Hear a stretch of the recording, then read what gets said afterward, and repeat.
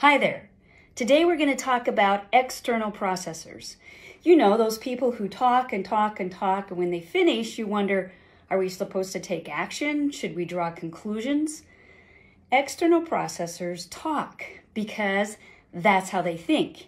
They cannot think unless they're churning things out of their heads so they can see what they're thinking about. Now, you know, if you're an external processor, if one of your favorite kind of meetings are brainstorming meetings, or if you talk to yourself when nobody else is around.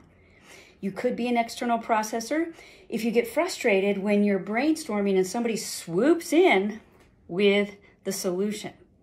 Not only that, but if you have big feelings and emotions, it's best if you can metabolize them by talking about them. So now that we've talked a little bit about external processors, in my next video, I'm going to share a tool that is very useful for external processors, people who think while they talk. That way, if they use this tool, they can leverage the power in their great capacity for divergent thinking.